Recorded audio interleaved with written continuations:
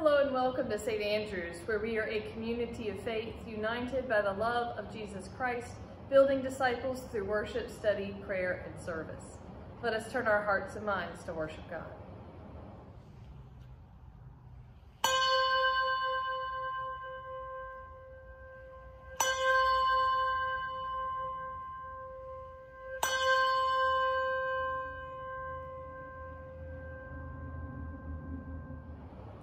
Let us pray.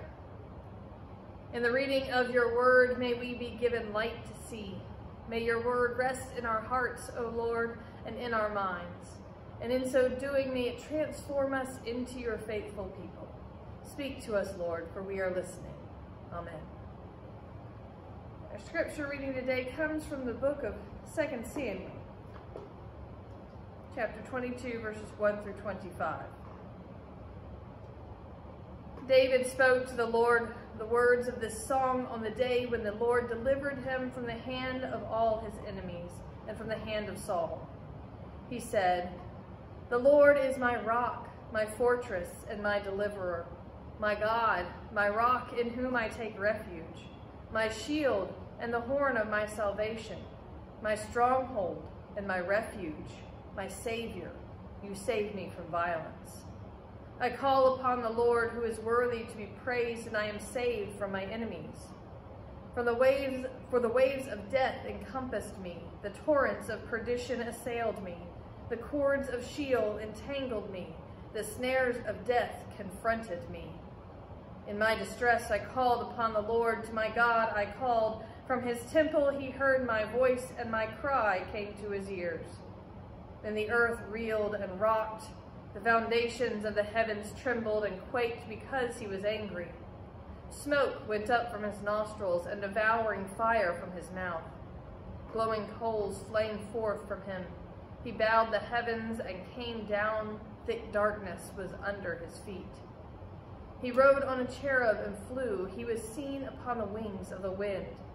He made darkness around him a canopy, thick clouds a gathering of water.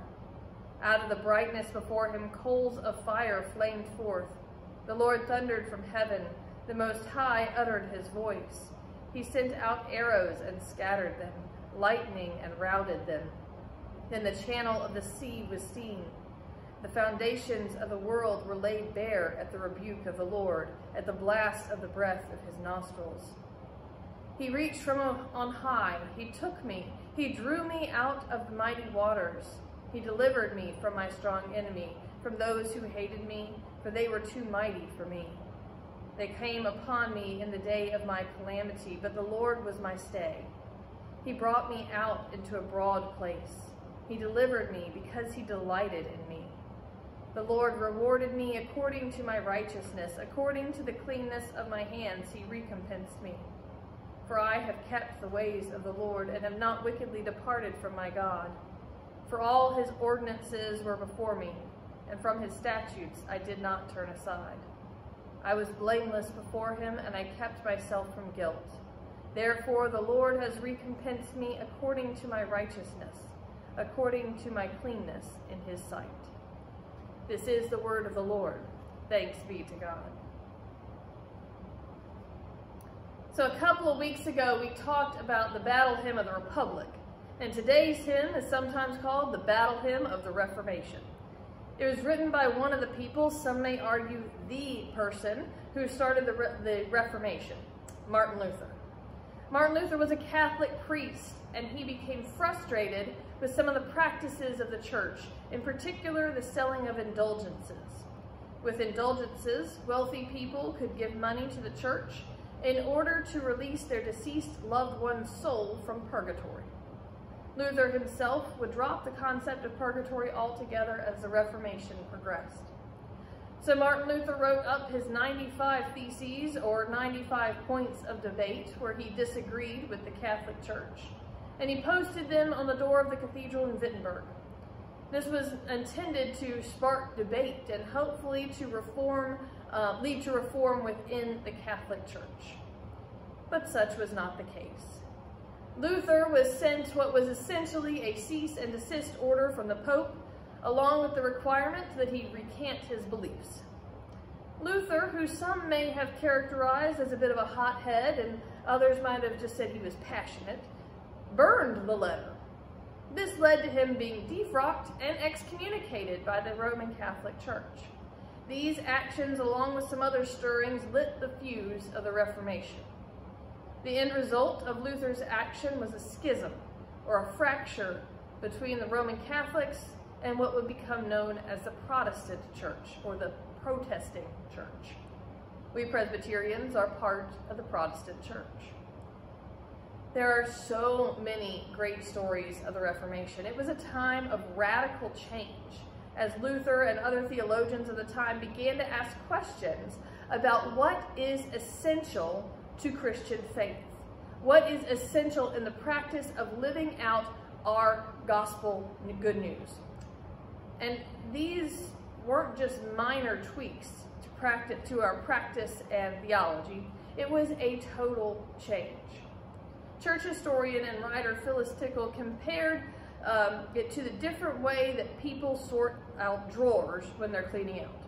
So some people say, I'm going to clean out this drawer. They open up the drawer, they look inside it, and then they just pull out what they want to get rid of and leave the rest essentially unchanged. The other method is like the Marie Kondo method.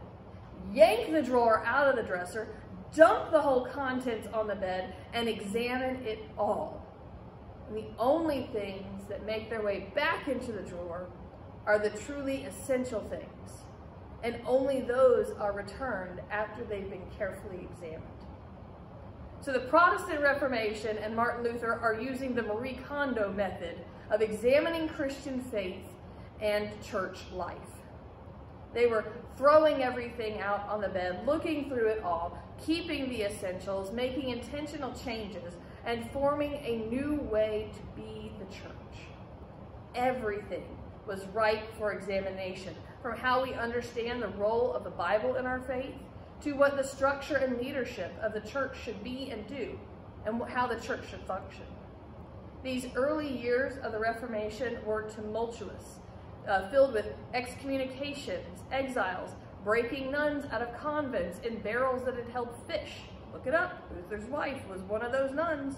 And many, many debates and theological writings. Now, Luther posted his 95 Theses in 1517. 12 years later is when he wrote the words to this hymn. And it's a paraphrase of Psalm 46, but it examines Psalm 46 in the light of Christ, because woven throughout are many of the essentials of what Luther and his fellow reformers used as anchors for what would become the Protestant church. Now, the first line of this hymn, A Mighty Fortress is Our God, emphasizes the first essential that was kept in the Reformation: the centrality, dependability, protection, and strength of God. This echoes the words that we read from King David in 2 Samuel when he had received relief from those who had opposed him. David prayed, "The Lord is my solid rock, my fortress, my rescuer. My God is my rock. I take refuge in him. He's my shield and my salvation strength, my place of safety and my shelter." Now, don't those words sound a lot like "a mighty fortress is our God, a bulwark never failing"? When Luther wrote these words, he was probably thinking about the way that God had provided physical protection for him from those in the Catholic Church that were seeking to harm him. But the idea of God as our fortress, our place of protection, goes deeper than the physical things that may threaten us. For we know that there is more than physical harm that can come to us. Some of the deepest wounds leave no mark on the body. In the hymn, Luther uses the understanding of the primordial foe, the prince of darkness, usually depicted as Satan or the devil in other places. And what is being fought against here isn't like the red guy with the horns and the tail and the pitchfork, for evil is not usually that obvious. Evil becomes more obvious when it is only when it is held up to the capital T truth. And that is the truth that is shown to us through God in Christ. And that's what this hymn is. It's a proclamation of the triumph of truth itself. Truth with a capital T. The triumph of what is essential in our life of faith.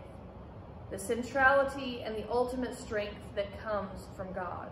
Not what sometimes masquerades as truth, but instead is twisted by our inability to fully comprehend God.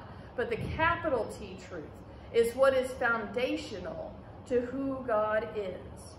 It's the mercy, love, forgiveness, and strength of God.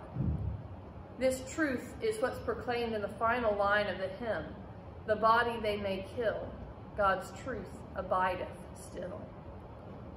It is because of our firm belief in the truth of God that we can proclaim that all these other things that seek to assail us, the physical, mental, emotional, and spiritual ills, are unable to overwhelm or defeat God.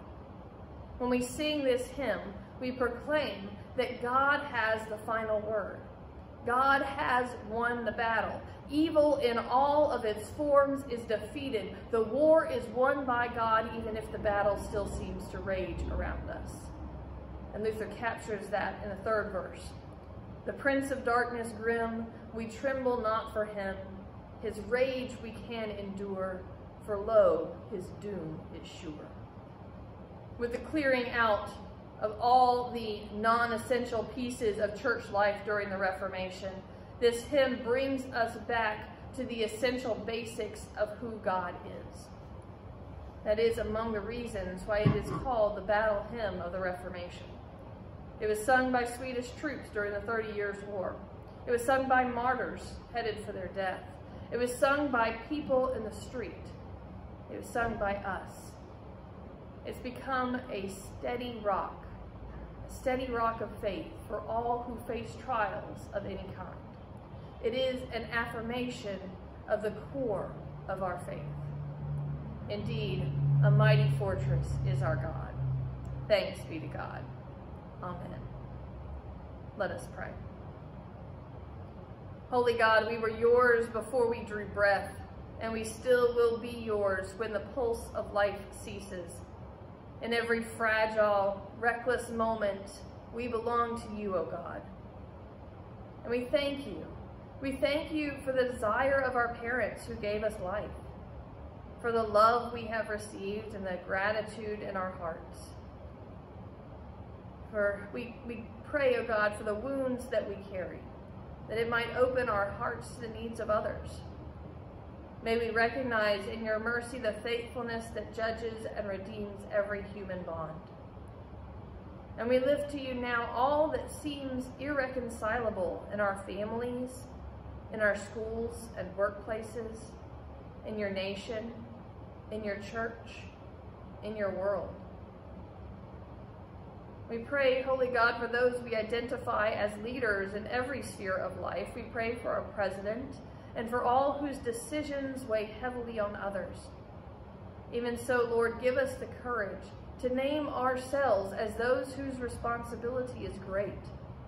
Teach us to act, to tend the world you love, to sow more than we reap, to heal more than we wound, to make room for others as you made room for us. Redeeming God, stake your claim upon us now until we hear your gospel echo in each stranger's story and see your image reflected on each wounded face. We pray in the name of Jesus, who unsettles our lives for the sake of your love.